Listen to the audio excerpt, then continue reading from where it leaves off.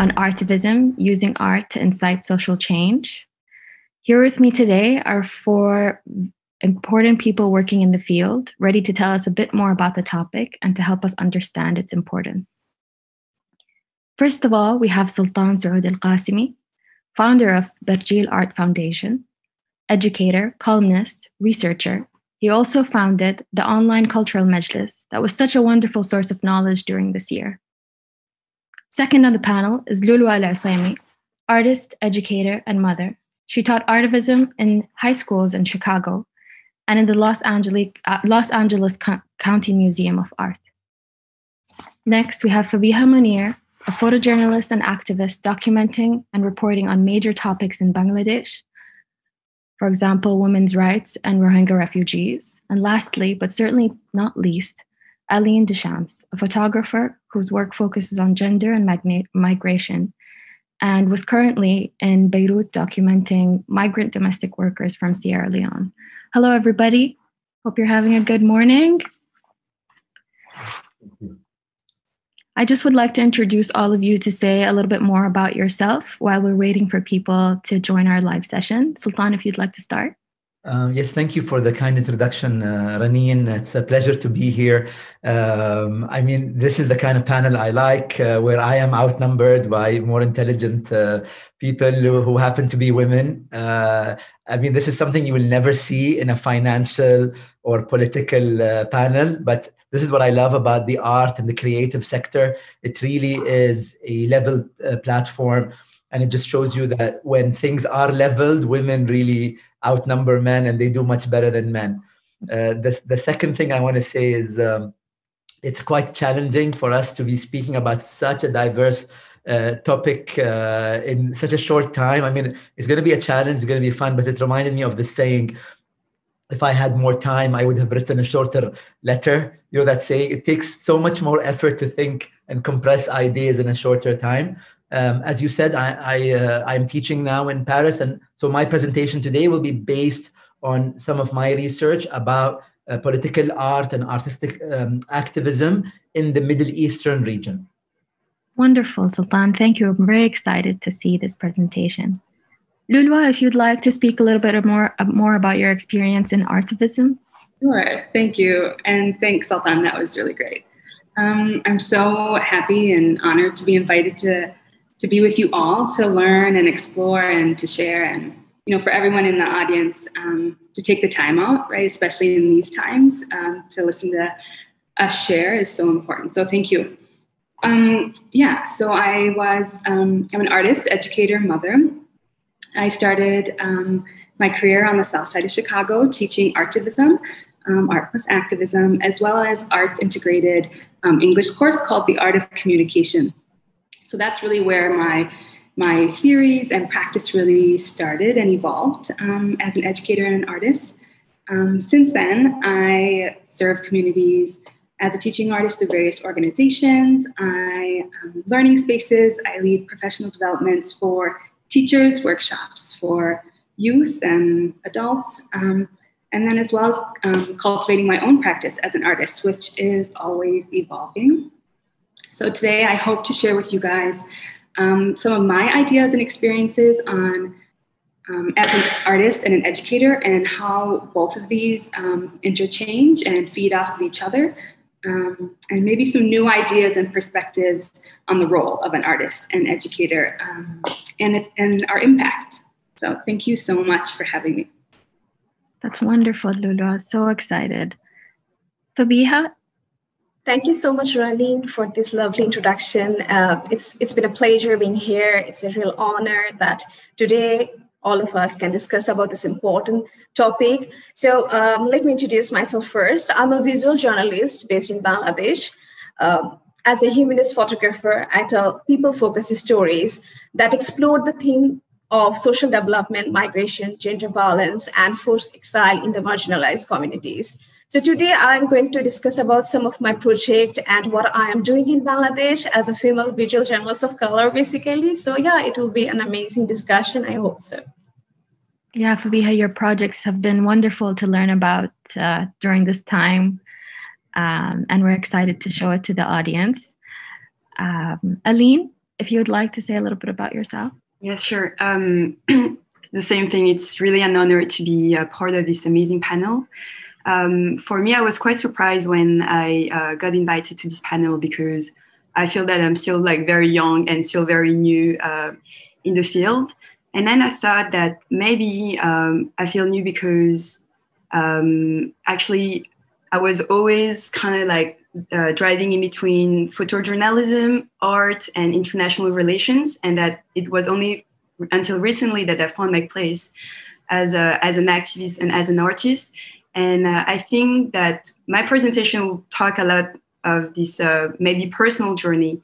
And I hope that, it will inspire people to actually really touch base with what they feel, that they don't have to fit into like a case, but that they can actually just connect with themselves as a professional. This is so exciting. I feel like we're going to have a really well-rounded presentation and view about the term Artivism and the concept of creating art that can incite social change, from collectors to educators to people who are actually on the ground creating this work. I think these presentations are fantastic, and I'm so excited for everyone to see them. So, Saoud, if you would like to start us off with some history and background.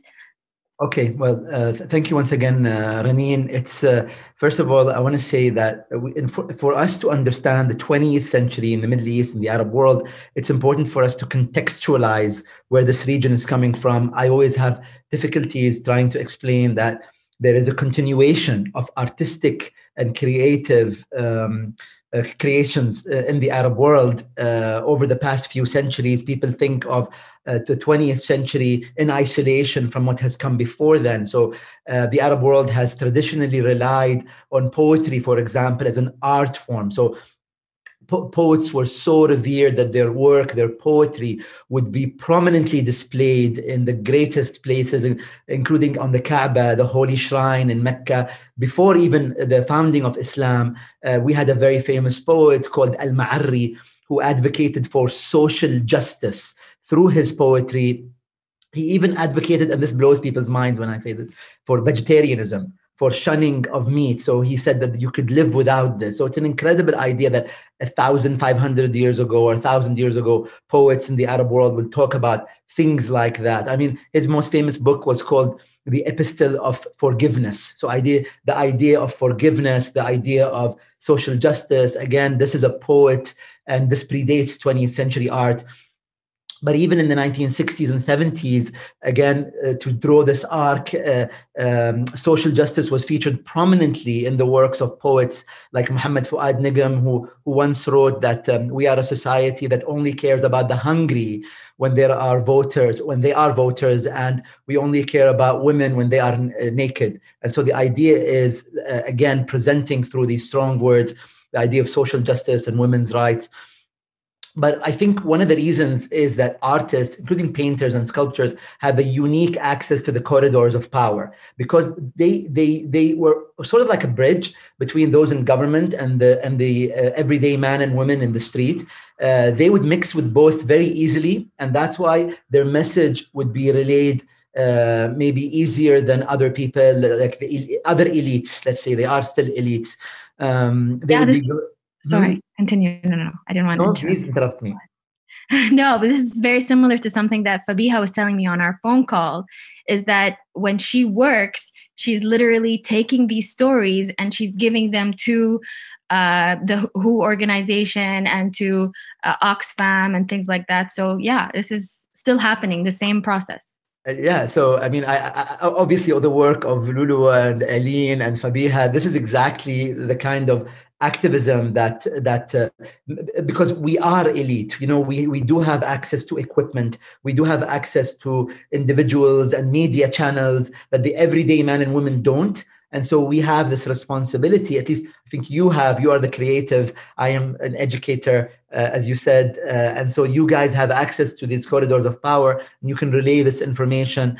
I mean, if you think in the 20th century across the region, the Middle East, whether it's Iran or Morocco, Algeria, Iraq, Egypt, all these countries have monuments to freedom and to liberty, including, for example, maybe the most famous monument in the region, 1950s Baghdad monument to liberation, or monument to freedom, by Iraqi sculptor Jawad Salim. That's maybe one of the most prominent ones. It is really, Raneen, much too rushed to talk about this, but I want to give you a quick idea. About the past 20 years, there have been the continuation of artist activism in the region, whether it's through social media, through graffiti, through film, and even more recently through comic books. People don't think of comic artists today in the Arab world so much, but there's so many different comic artists, whether it's Naif al-Mutawwa and his The 99, or our late friend Suleiman al-Bakhit, who had a comic book called Aranim, and he was trying to explain to young kids to shun extremism. And the last thing I will say is movies are a very, very important tool for sort of artivism or social justice. Think of the movies of the Lebanese film director Nadine Lebaki. She talks about issues like female genital mutilation, child labor, bootlegging, domestic abuse, things that that are very important to talk about. So Nadine Lebaki, Mohammed Diab, and so many other film directors are doing a great job. I'm going to stop here. Thank you. This is something actually that my husband is a filmmaker as well. And this is something that I talk to him. He's always like, what am I doing? What am I spending my life on? Not making any change in this world. Like, how can I make a difference? And I'm just like, you don't understand how important movies are to explain specific things to the generation, the mass population, and everybody around us. And I just wanted to touch on what Sultan was saying, how it is so important that we recognize that this isn't new, that this has all been built throughout history, throughout movements, throughout practices. When we think of Artivism as an educator, I invite people to unpack what they think of when they hear Artivism or art, or who's the artist, what medium are they working in? Because when we think about Artivism, it can be everything, the written word, imagine, storytelling throughout history, cultures, like that was crucial, right? So not just paint, but linguistics, how we communicate, education, all these are forms of Artivism. So foods, what we're eating, what we're consuming, who's bringing the food to us? How do we create spaces? How do we make space? How do we take up space? I'll talk about that a little bit further, but I really loved that this idea that, Artivism is so much more than maybe what someone might think of right away when they hear the term Artivism, or even activism, right? Activism can be such a loaded word for people, but it really is everyday things that we can already be doing in our lives. Yeah, that's exactly what we're trying to talk about today. And it's mind-blowing to think that this term really didn't exist for a very long time. And when I got the invitation to moderate this panel and I saw the word Artivism, I was a little bit shocked. I was like, wow, we're going to go there. Sure. Yeah, let's talk about it. Let's talk about how art can really be a tool, and how for centuries it was controlled and, just tried to be censored in different ways. And yeah, to see this panel in front of me of people who are doing such amazing things, I'm really excited to get into it. I also want to add something, like as Sultan and Lulua say, that that we can see that everyone is connected. I mean, humanity is connected in a very bigger form. Because when I was working in Greece in the refugee camp, so I saw that young children was drawing their home, their parents, their lost belongings. And then in 2017, 2015 and 2016, I was working in Greece. And then 2017 in Bangladesh, when I was working in the Rohingya camp, the children was drawing the same thing, their home, their belongings, their cat, their dogs. So I feel this is the connection. I mean, emotion is everything. So Artivism comes from emotion. And as a human, we can connect with each other. And that is how this activism comes in our life. Yeah, I can definitely rely on that. And just to go back on the different way of artivism, how it worked. For me, when I was young, I thought that I would use like my art as a social lever, but I only understood it from my financial perspective, meaning that I thought that because I would like sell my work and lead to fundraising, that was artivism. But I didn't integrate that like actually the work itself can give like meaningful stories. And as you were saying, stories that people can connect to. And images that can be filled, because we're talking about photojournalism for our work. It is really something that creates changes, because it doesn't just give information. People like connect to it. It's just not numbers. People connect to it, and has an impact on like the social life. It's wonderful. I think if everyone is comfortable, we can start with our presentations. Saroud, if you'd like, Sultan, if you'd like to start. Okay. Let me see. Hopefully this will not let me down. Can you see my presentation? Yes, we can. Yeah. Okay. So first of all, I want to apologize because there's no way I'm going to be talking about the 20th century in the Middle East in terms of artistic activism in these few minutes. So I'm sorry if I miss any country or any artist. It's just overwhelming, the amount of information, which is a great thing. Anyway, this is a very famous painting. And I mentioned the issue of hunger when Muhammad Fuad Nigam, the Egyptian poet in the 1960s, quote said, politicians only think of the hungry when they're voters. So this is going back 20 years before that, the 1940s. This is the second version of a painting called The Theater of Life, or Hunger, or Popular Chorus. It has so many names.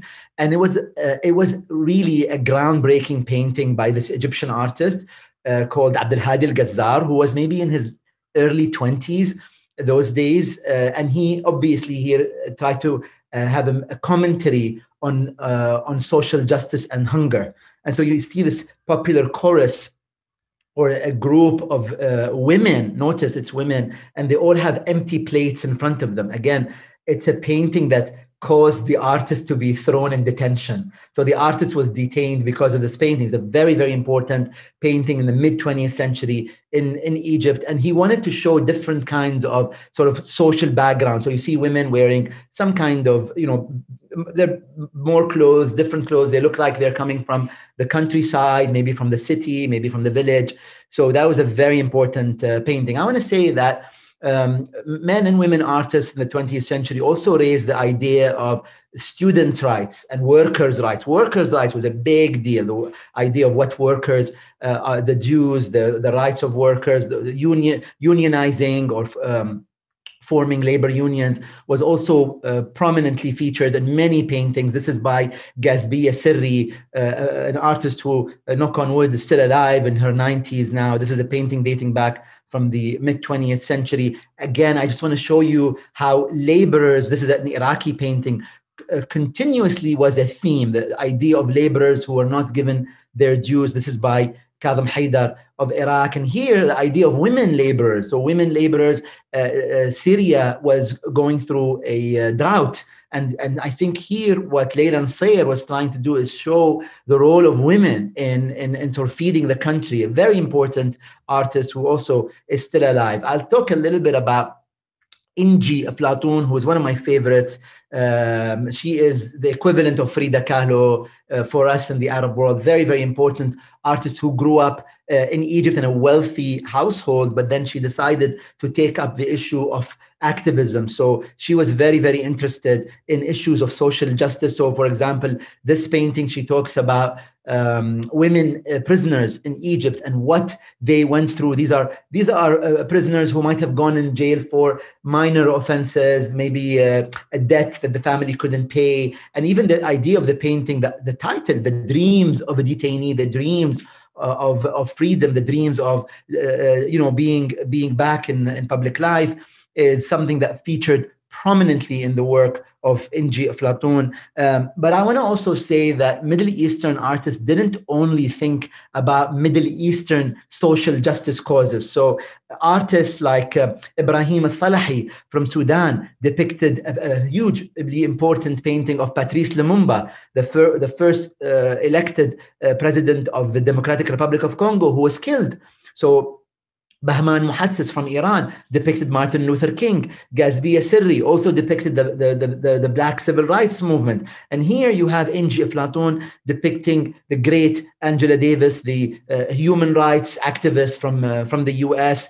Again, Middle Eastern artists, when you think of social justice, don't live in a bubble. They also think about rights of other people, whether it's in Africa, in Asia, but also in the sort of developed Western states, North America, and elsewhere. That's a very important point. But maybe bringing it back to the Gulf, where we are from, where I am from here, a Saudi artist, Manar al-Duwayan, personal friend of mine as well. She did this whole series, and I think we have a couple of photographers here with us on the panel would like maybe to learn more about this.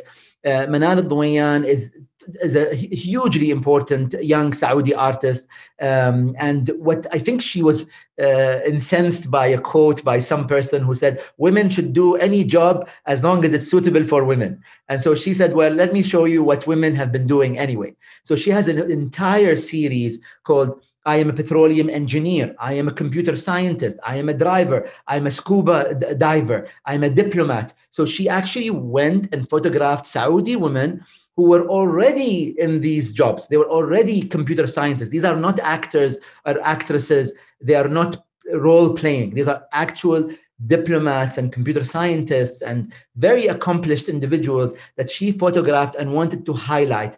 And this is about what, 15, 16, this is 2006. So you can imagine how artists come with a very benevolent message, trying to introduce ideas into society, because keep in mind, many of these petroleum engineers and computer scientists were unknown to us as a society at large. We didn't know about them, but through her lens, through her photography, she's highlighted them, she's put them front and center.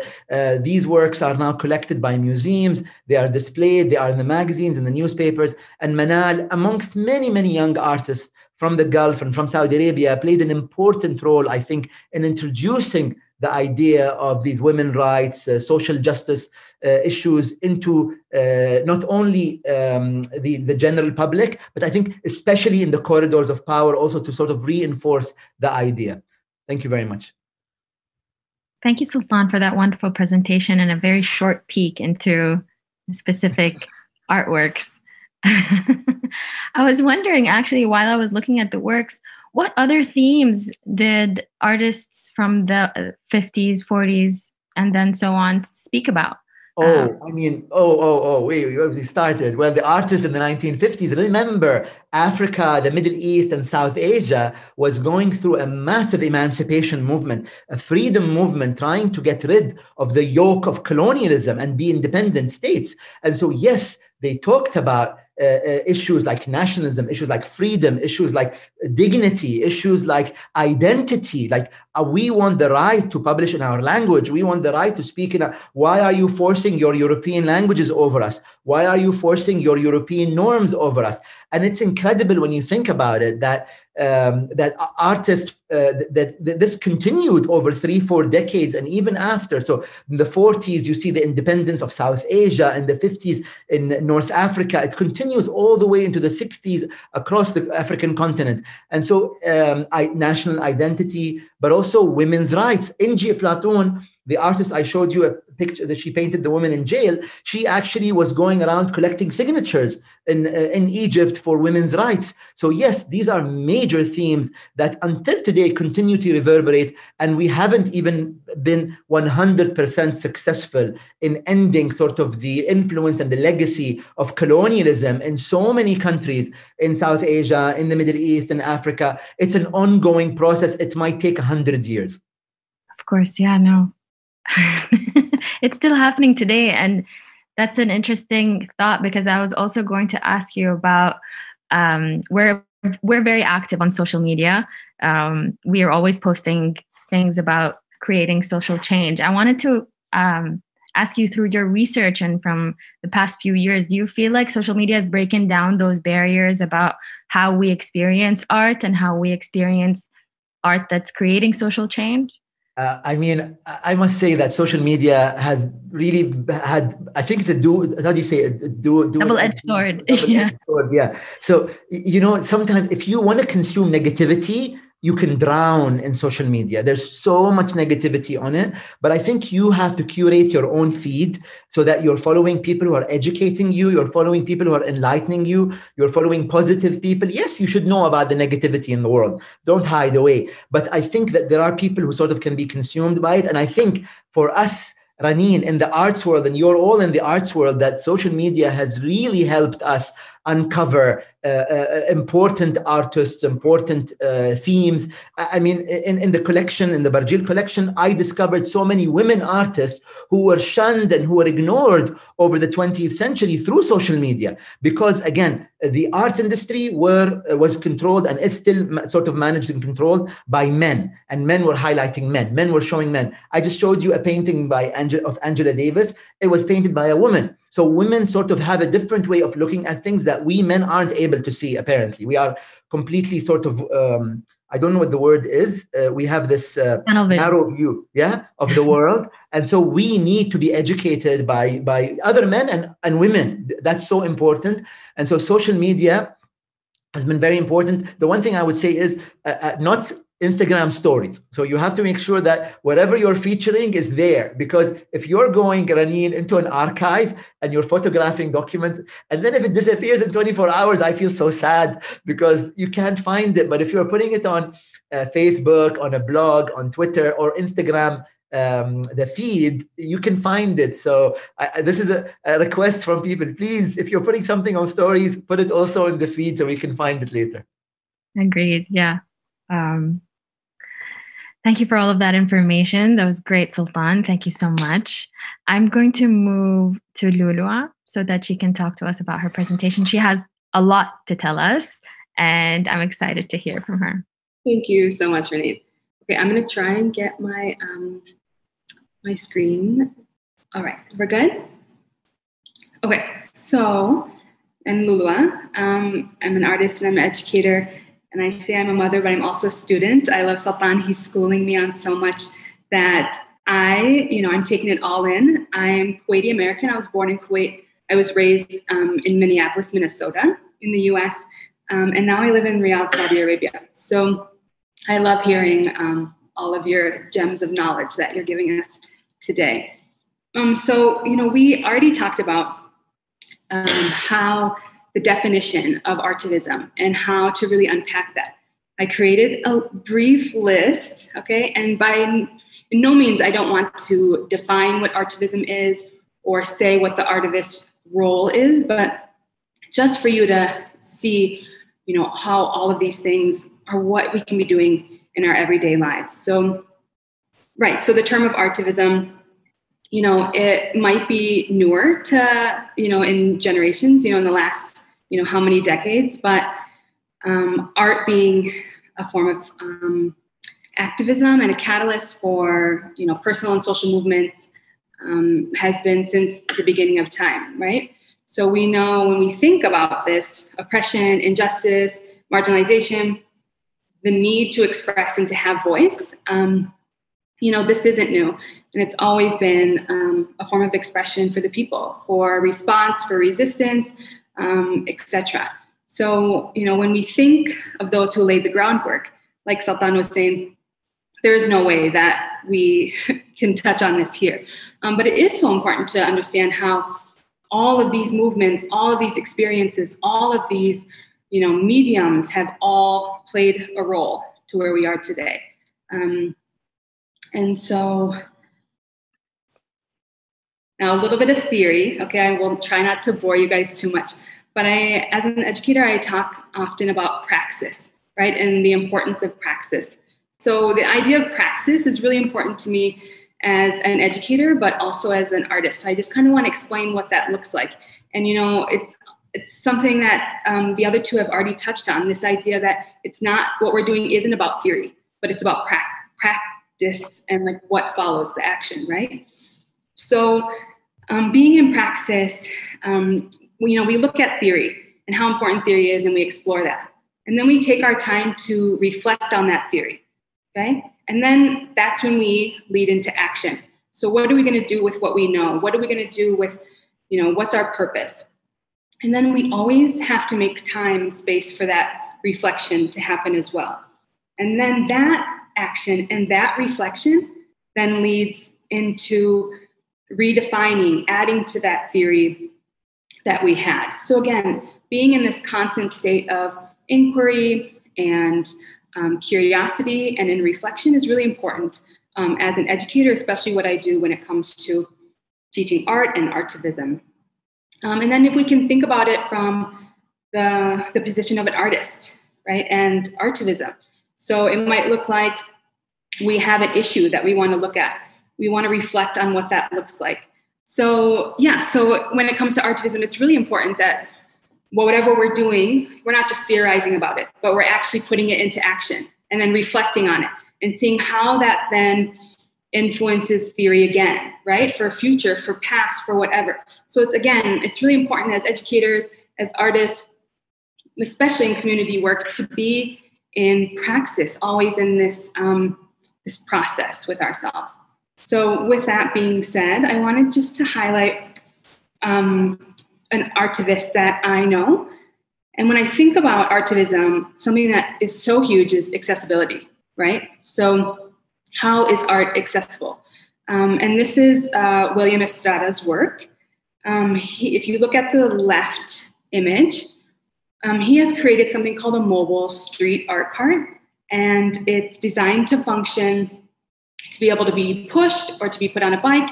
And he had studied Mexican food vendors and their carts, and so he really wanted to think about how can he make art and art making and collaboration accessible. So I just want to read a couple points that he says. So it's designed to achieve the following: to provide free art projects with people on the streets in their neighborhoods, address issues relevant to the community, create a temporary space where the community and him can talk about art, right, and its impact. So again, as artists, it's not just us making work. It's not just us, going out there and doing our thing, but really for the people, with the people. Sharing resources to support art making and community building. And it really is there to amplify the creativity that already exists in the community. So again, as artists and educators, we're not there to give the knowledge. We're not the knowledge keepers, right? But it's a collaboration, what we do in our practice. And then on the right, you'll see it's a poster that says Brown People for Black Power. And this was in collaboration with For the People's Artists Collective, where all of these artists created art, and now it's accessible for download for free. You can, print it out, distribute it, do whatever. So again, it's like art for the people. How are we making art accessible? What is our theory? What is our practice, right? How are we impacting? How are we either taking up space or creating spaces, right? And I just wanted to include a couple photos from past work with students. Like I say, as an educator, I think it's really important that learning in the classroom learning space should be collaborative. So between the teacher and the student. So I always want my curriculum to be reflective of my students' lived experiences. And so this is middle school. This is actually 6th through 8th graders. They explored stereotypes. They unpacked maybe stereotypes that they have received. And then we looked at who they are and who they really are and how they want to be seen and understood. So after unpacking through dialogue and different reflective activities, exploring artists, we looked at Robin Rhodes on the right, who uses accessible materials, performance art. We use chalk in the community. And on the left, it was inspired by Kara Walker, who is an artist who uses really large scale silhouettes to create narratives. And then, okay, so my last slide is not working, but that's okay. And so, yeah, so my practice continues to evolve based on the students and the communities I'm serving, and as well as being a mother, having a baby has really encouraged me to be curious, and make new meaning of the world around me. So that's why when I talk about who I am, it's important that I include being a mother, because it's totally impacted who I am, my practice, my new reflections. And so, yeah. And then this is just a piece more recent from Jenny Holzer that I felt was very important. So I just wanted that to play. Yeah, thank you. Thank you so much, Lulua. That was beautiful. Should I? Yeah, you're good. Just keep it on if you want. Yeah. I wanted to ask you a few questions. There was a question that I wanted to ask you. How are you taking what you learned in the States and taking what you taught in the United States, and how do you think you're going to apply it now that you're back in the Gulf and that you're living in Saudi Arabia? What do you think the route is going to be, the path? That is a great question, and it's something that I'm still exploring. I'm new here, so I'm the new kid on the block. So I am trying to see what that looks like in practice and as an artist and as an educator. But when I was talking to a friend about, what I'm going to be talking about and how she said, you said that teaching is a political act, like that's pretty loaded. I told her and I was like, but I want to unpack what people are worried about. When I talk about it being a political act, it's how I'm navigating the classroom, right? And like I said, so here I feel like it starts with children. So we can talk about Artivism, we can make art, but think about where it starts outside of, the family and caregivers. School is where children explore and they question and they communicate, they cultivate understandings about themselves and their world around them and their place. And so as educators, we have a huge responsibility to create those spaces and to create opportunities to humanize. And so, yeah, in a classroom space, starting from a young age, cultivating autonomy for themselves, right? Building agency so they can feel that they actually have a role in their communities and their country, right? So they're being cultural producers and they're not just consumers, right? Or just kind of riding the wave. As teachers, we have the power to invite critical thinking, and thinkers and doers. So how that they can go back out into their communities. So I really think, Raneen, like relearning and unlearning, as teachers, we bring so much of how we were taught and how we learned into our classroom space. So I really do feel like you really have to unpack this idea that the teacher is the knowledge holder and the all-knowing, right? And that students should be participants, active participants in their learning and their classroom communities. And I think that is, it's crucial. So I feel like it starts with schools. It starts with how our children are learning, the opportunities they're given. And yeah. Yeah, you were telling me that the idea you had was to focus more on the educators. Right. Mm-hmm. I do. Yeah. So what would that look like?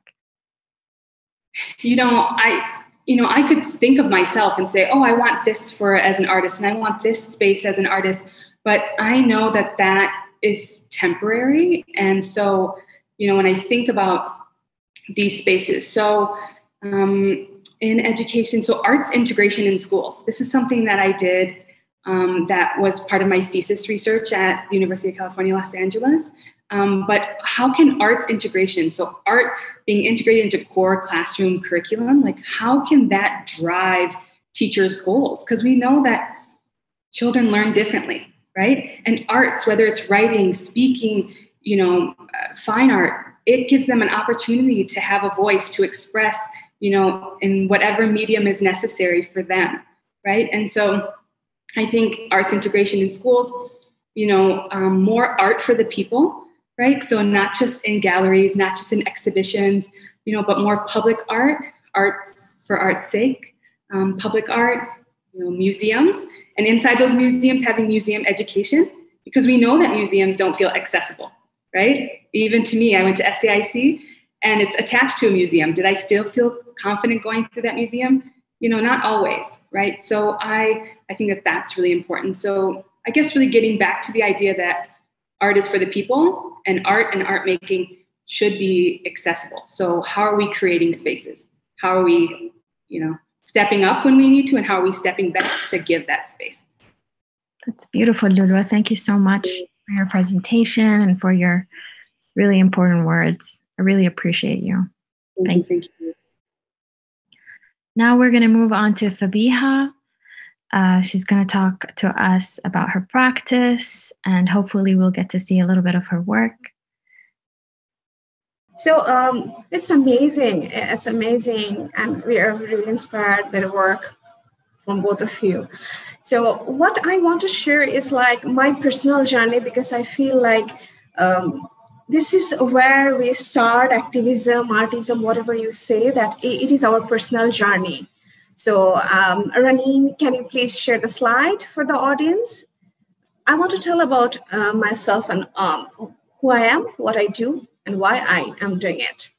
So I'm a visual journalist based in Bangladesh. I use still images, text, and video to produce multifaceted storytelling for editorial and nonprofit clients. I use intimate and involved storytelling approach to communicate meaningfully about the human experience.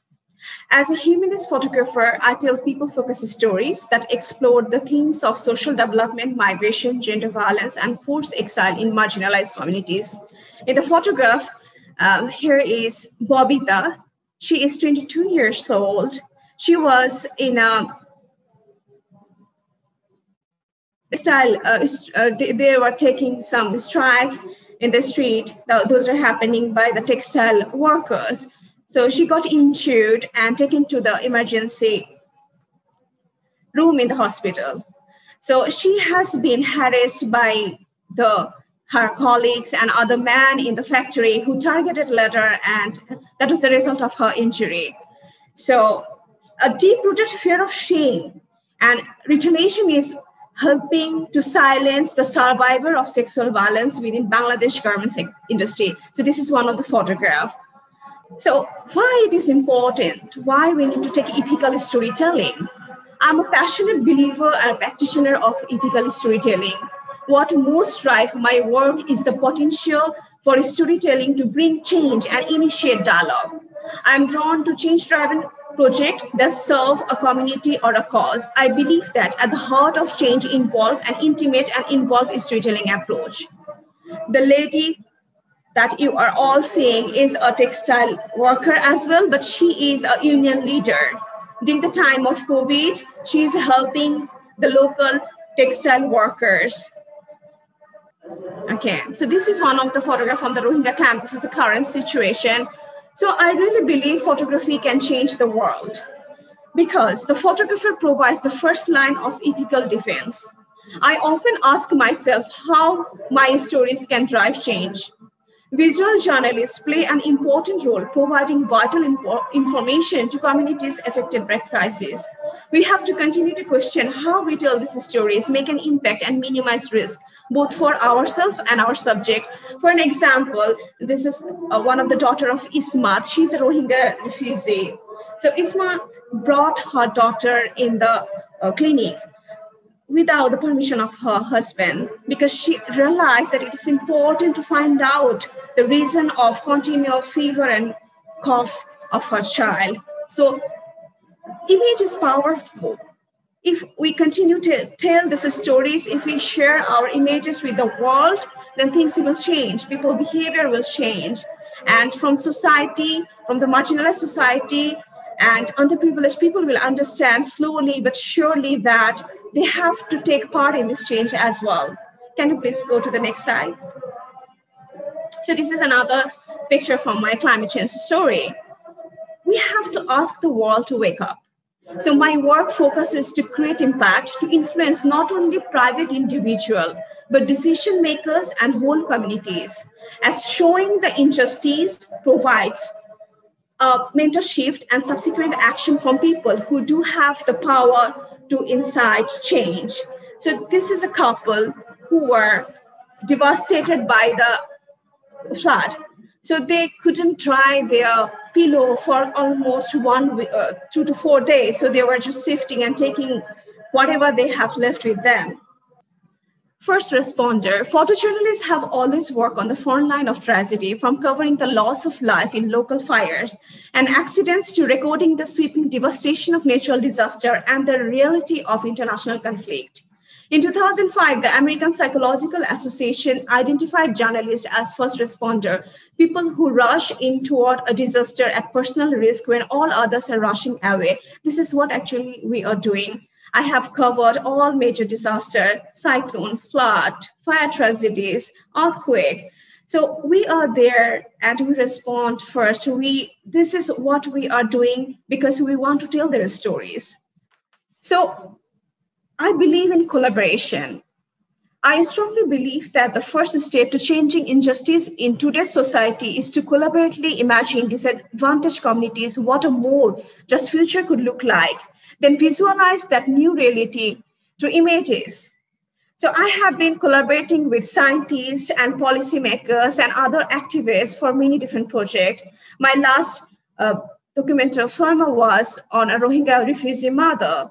The name of the documentary film is Shamima in My Heart. So the film was about a mother who lost her daughter while they were crossing the border from Myanmar to Bangladesh. So they do not have any belonging of the daughter.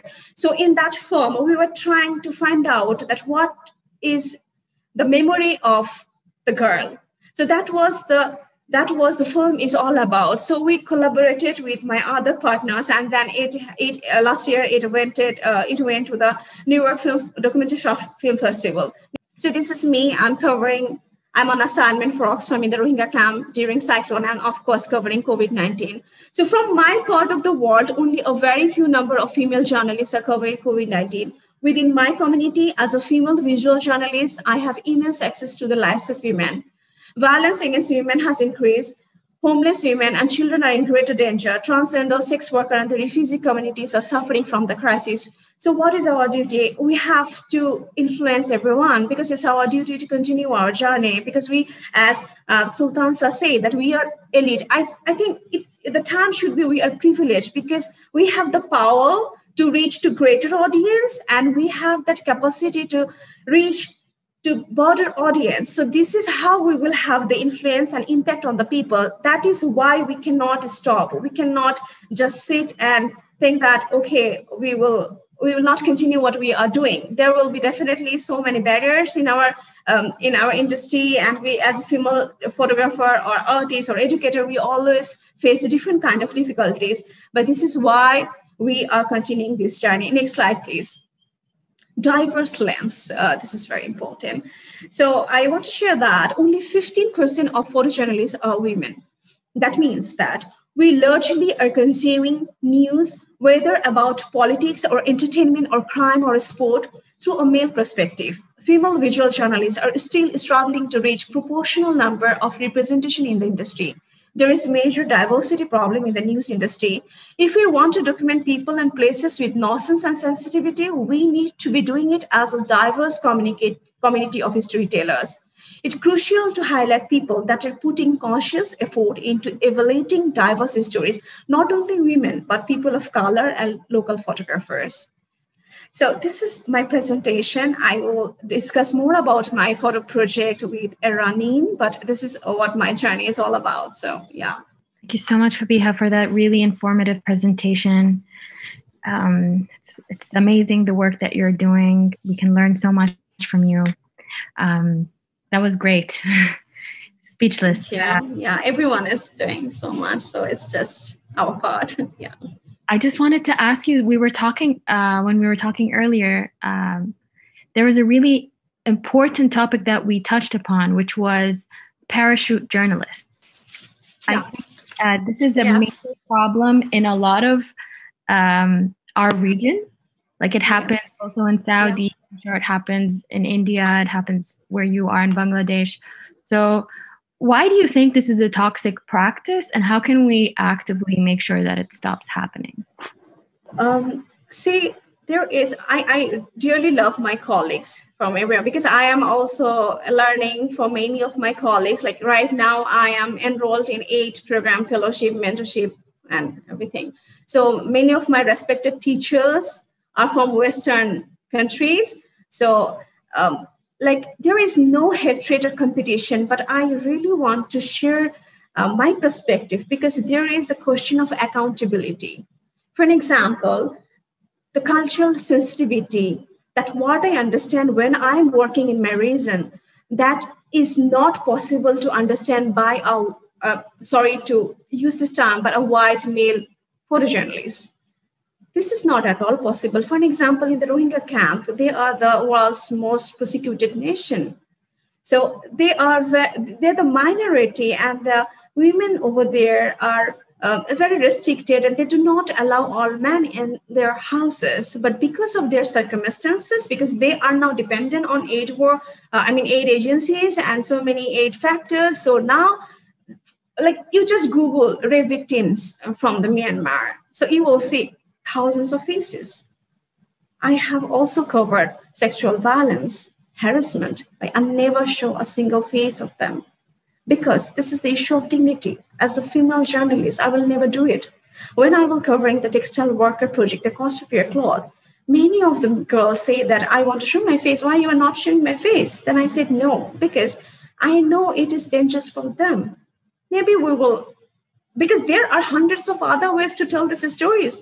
Activism is not that I will go there and tell about it, but why? There is always everywhere, there is no picture of rapist, but the rape survivors' picture is everywhere. Why? Why is this? So this is why the accountability, because I will go back to my people, I will go back to them, and they will ask me, what you have done with my picture? What you have done with my story? Show me your picture, because this is a very small world. Everyone has access to internet. But when they are coming, it's a matter of like, it is just like 3 days. Oftentimes I receive email from many Western male photographers that I want to come to Bangladesh and I want to do a story on prostitution. Why? Like USA has the most, if you consider number-wise, they have the most number in sex trafficking. Russia is the next. But consider, why is India, Pakistan, Bangladesh is always in the limelight? And when they are just reporting on child marriage, I'm not advocating child marriage at all. Please don't misunderstand me. But I'm telling you that we have to go deep inside the story. Because when flood is hitting our region, 2 months, parents are staying on the roadside day and night, 24 hours with their young daughters, 4 or 5. Sex trafficking is happening.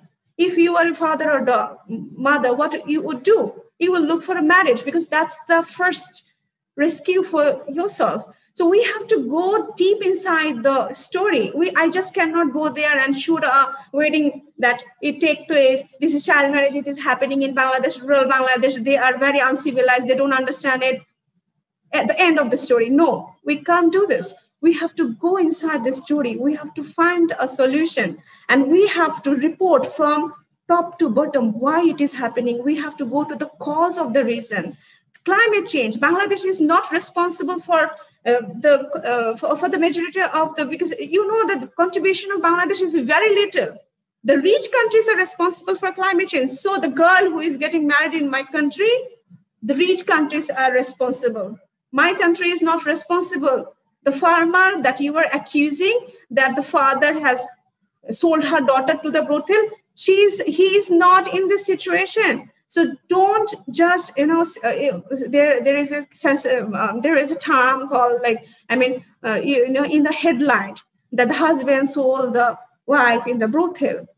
So why is this happening with only our part of the world? It is happening also in the Western countries. When you are showing that your summer, Western countries' summer, it is in the park, they are like walking and having a happy time. In our part of the world, in global south, in Africa, in Asia, it's a naked baby carrying a bucket of water with no dignity, with nothing, because they are not, they are not, very sorry to say, they're not sensitive to portray us. We have been subject in the industry for so many years.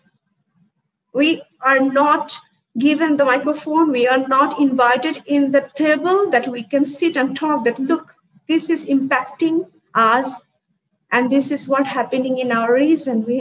This is the way. So yeah, I'm sorry, I'm just taking a long time and become very emotional. But this is your time. I feel the accountability. I feel the accountability because of my accountability. When a non-profit organization is hiring, now it has changed a lot. Even 2 years ago, it was not like that. because many of them cannot speak Bangla, or because they need translator. But when you are coming here, you need different level of translator. Then how you are getting this reportage? I mean, this right. So and I mean, we have the bestest photojournalists. We have everyone here.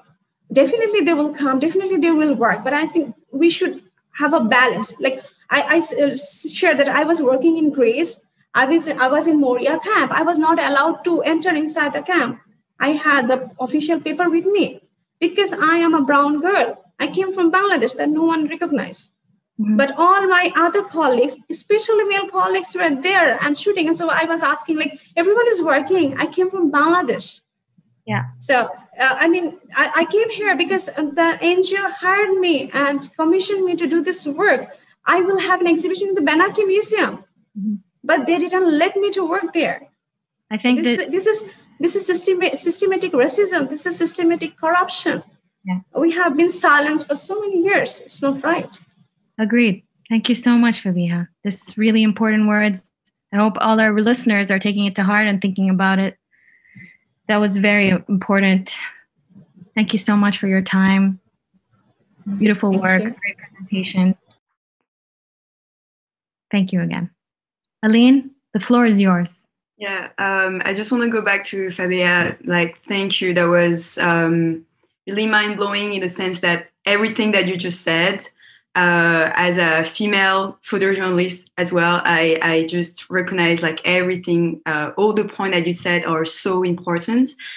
And so I just want to thank you for that. And I think it's a good transition because I have worked in photojournalism, but also in more artistic projects. So I think that can be good to link that. So as I was saying, my presentation will be quite personal. And how it all started, I think I will start from my teenage years, where basically I was drawn into worlds that I was reading in books that I was seeing like in films. And I had this like fantasy to go to Australia to study. And basically it's like on the opposite side of France. So it was really to go to the furthest. And yeah, I think as a teenager, but also like as a human being, you always get inspired by what you see on the news, by what you read. And so I imagine Australia as, you know, a land full of Aboriginal art, indigenous people. And, you know, it was like part of like this whole like stigmas and dreams. And so when I went to Australia to study, I was taking class of anthropology in indigenous studies. And there, it just completely like broke all my stereotypes because I learned that 80% of Aboriginal people were actually not living in the outback. They were urban people. They were living in the cities. And my teacher, and I go back to Lulu also, as the importance of like teaching and breaking stereotypes, is that my teacher was saying to me, you know, like we have like both stereotypes. We have the negative connotations to indigenous people that are in Australia, the drunk man in the outback, and we have like the good connotation stereotypes, that is the noble savage in the outback. But both of them are like wrong. Both of them are stereotypes and are like wrong informations. So as a teenager, there was like a mind shift. So I decided to study one Aboriginal artist that is making contemporary art. So you can see it on this slide. His name is Richard Bell. And basically, he was my main mind shift, and I think my biggest inspiration until now for my art. That's him. You can see him in the picture. He's surrounded by his bikini golden girls and boys. And basically what he's doing is that he's like shifting the power. That's not him anymore that is in the outback, either like drinking or being the noble savage. No, he's just like a citizen living in the cities, and that is surrounded by like blonde Australian people. And that's like an image that we never see, that we never see in the news, that I've never read in a book, or that I've never seen in a documentary about Australia. And the relation to power and to the relation also of dignity that you were talking was also something that really struck me that I kept in my mind. So for the rest of my work, I was always trying to like get this line of what Richard Bell was doing and to break up stereotypes. And for one of my subjects that I pursue about refugees, I wanted to go against this type. I wanted to break stereotypes, reversing stigmas, and from all the images that we see in like mainstream media, that is like mostly that. And of course, it is important images. It's like news images. But the thing is, if we only see those images about refugees that are in camp or that are drowning in the Mediterranean, or that in Paris is like, or living in the camps in like northern Paris, it just gives in the subconscious imaginary an image of the refugee like without power, without dignity, without education, that is poor. And therefore, it creates like so much racism and discrimination. And I can talk about that coming from Paris, like how there's like so much tension now. Because also I think of the only like one side image that we have. So talking about power and about symbolization, this is like the photo of the President Emmanuel Macron, the President of France. And to me, I was wondering, okay, what's like the most powerful image that I have? So I thought about him. And it's a really interesting picture because in everything that is in this picture, everything was very well calculated. You can see like the double, like I can't show you with my mouse, but the double like mobile phone that he has as like, you know, a person that is always on the move, always like very occupied. The Pléiade is like a book showing like his references, his literal references, but also the old clock. Like everything that is put in this image is telling a story. You know, it may be very subtle, but it's telling his personal story. So I thought, okay, I want to break stereotypes about refugees. Let's do that with the same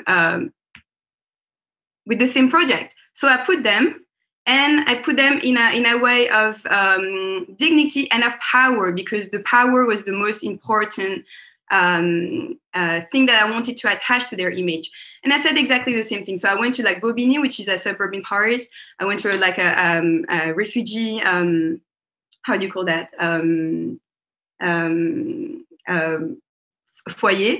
Sorry, I can't find the word in English.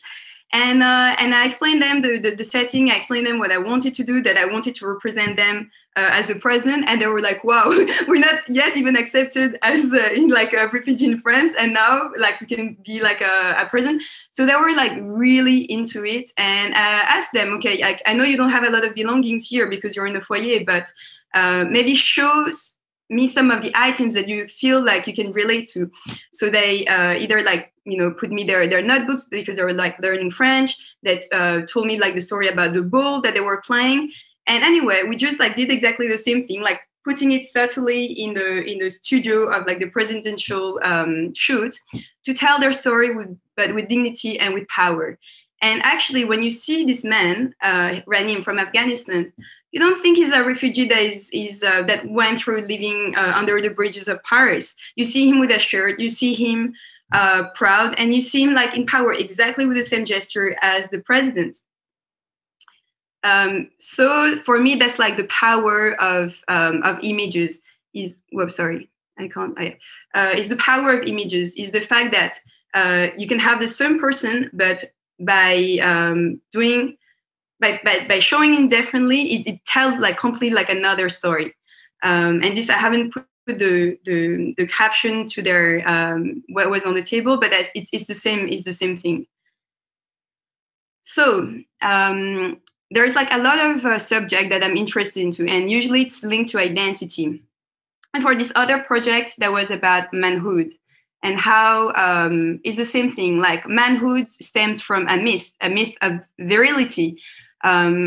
Like for France or from like different part of the world, like there's different visions, but it's either you have to be strong, you have to be the breadwinner, you have to nurture your sensitivity, etc., etc. So I decided to basically take interviews with different male persons surrounding me, and to ask them, you know, what is not fitting like this myth that you have, and so from what they were saying, then we'll like create a visual that represent their social testimony.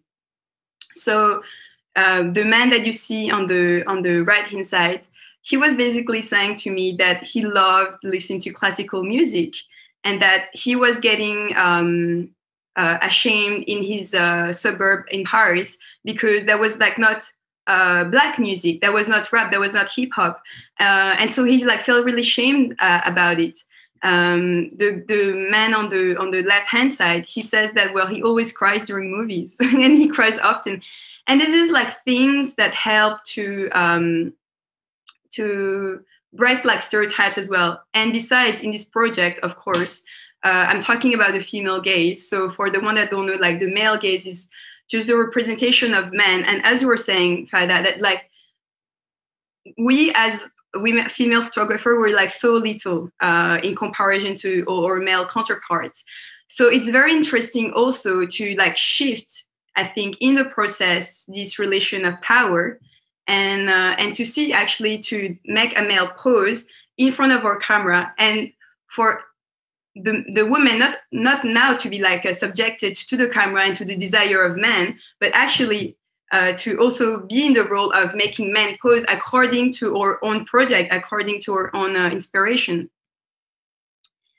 And so you can see that, you know, I talk to like very like different subjects with my just checking at the time with the people that I try to represent it. So it can be like the taboo of like not having a beard, or the taboo of like, you know, like sexual like taboos also.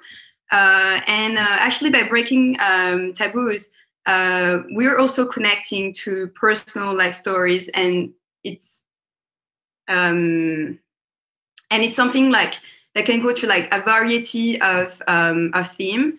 For example, this man on the left, he's Yemeni, and he was telling me he grew up in France. He's like half Yemeni, half French, and he was telling me that while he was in Yemen, like his father will give him a jabia, like the knife that you see, like a traditional knife.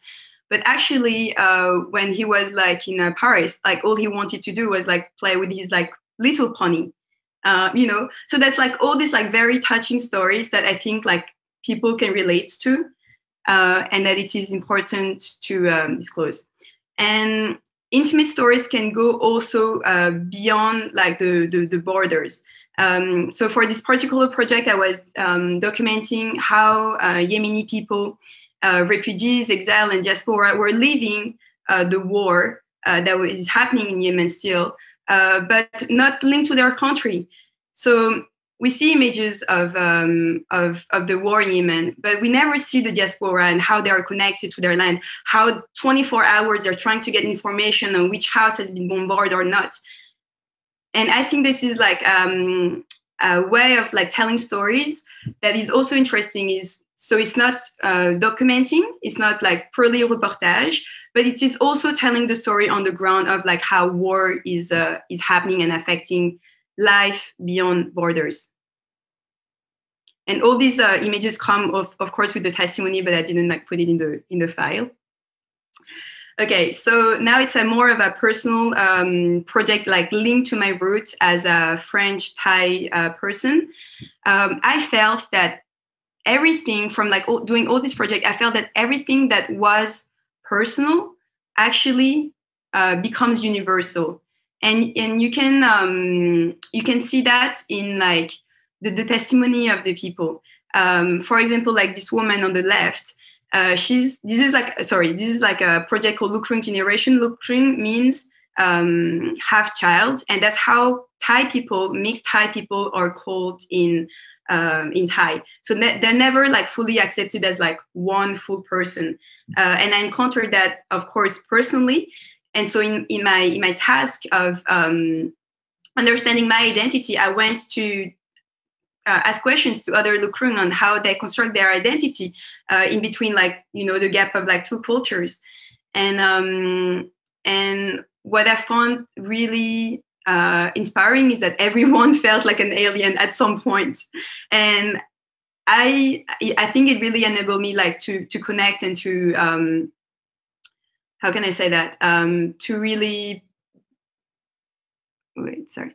To really feel that like everything that is personal is universal, because everyone that I interviewed like told me like something that I felt. Like, for example, this girl, like she said that she was ashamed of basically saying to her friends at school that she will come from Thailand, because there are so many stereotypes linked to Thailand as you must be a children of prostitution, etc., that she didn't dare.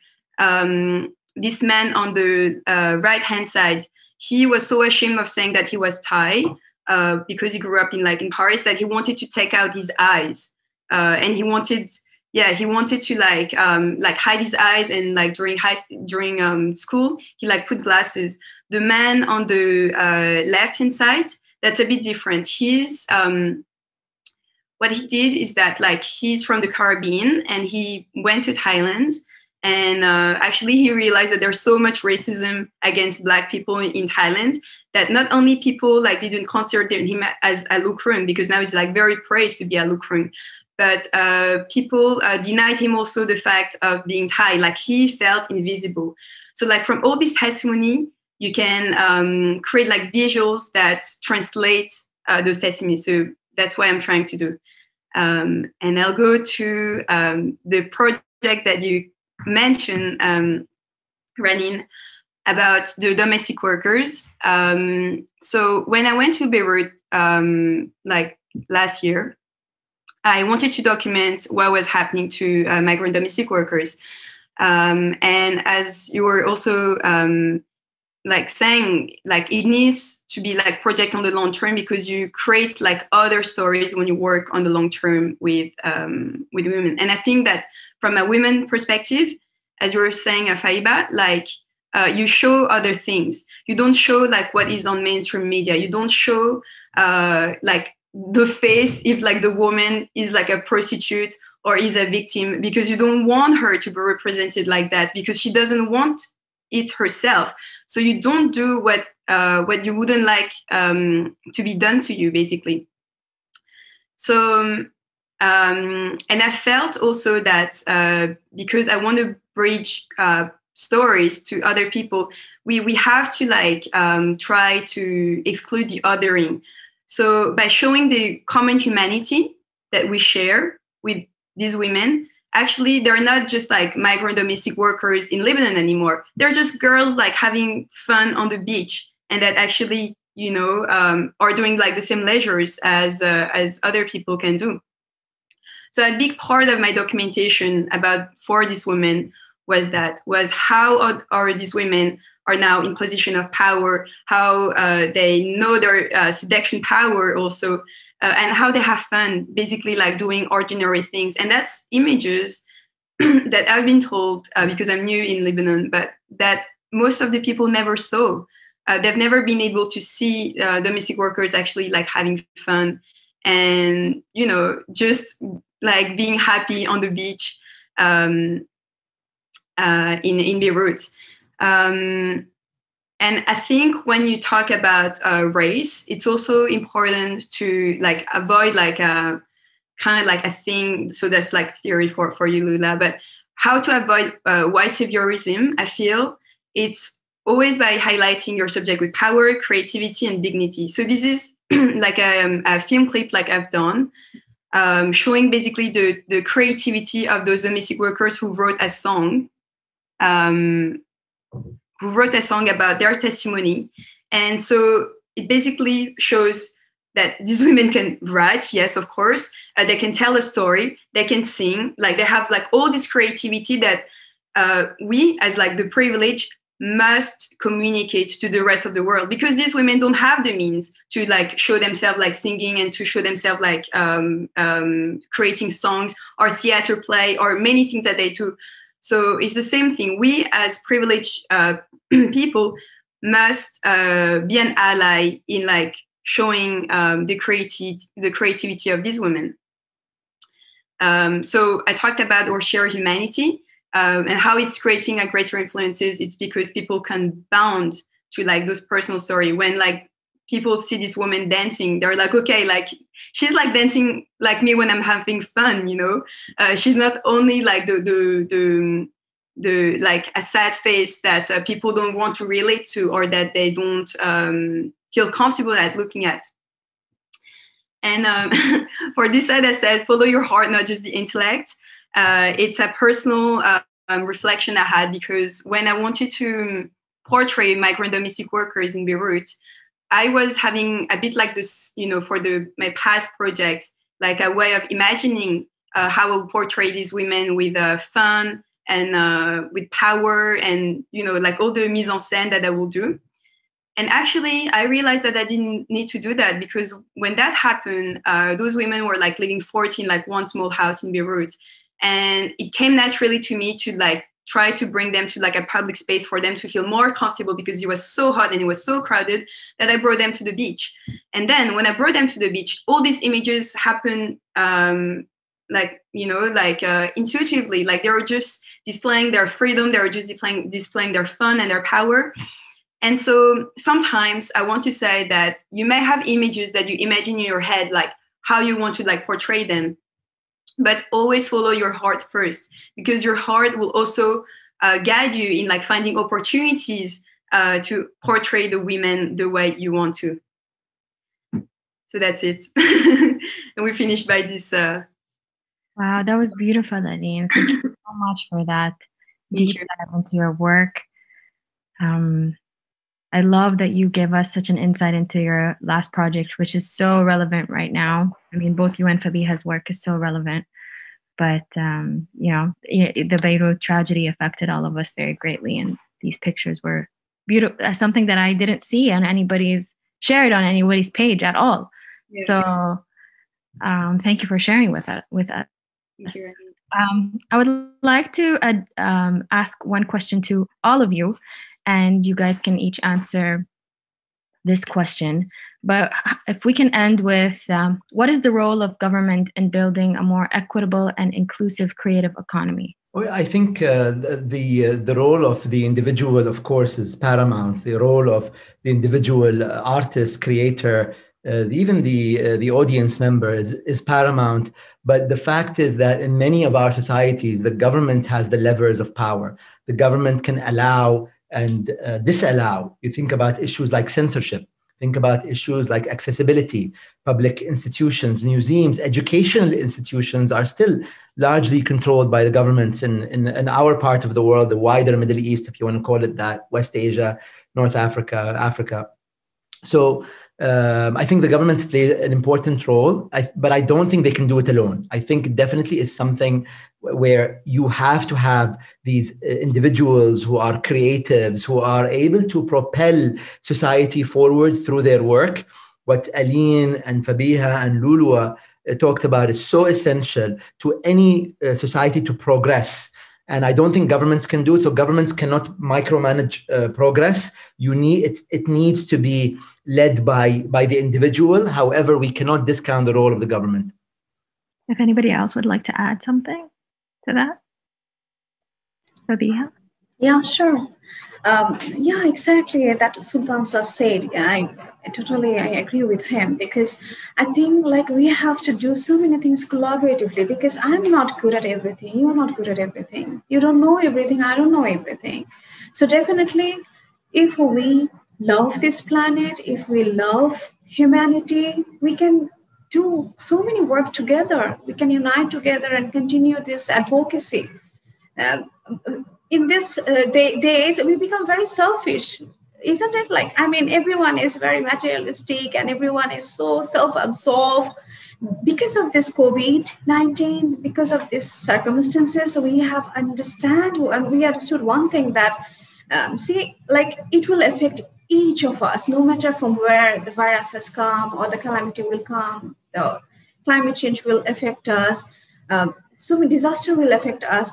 So we need to unite together and do it together. We cannot divide ourselves, and we cannot blame each other, blame government, blame everyone. We have to come to a point where we can unite and find a way for everyone. That is what I feel.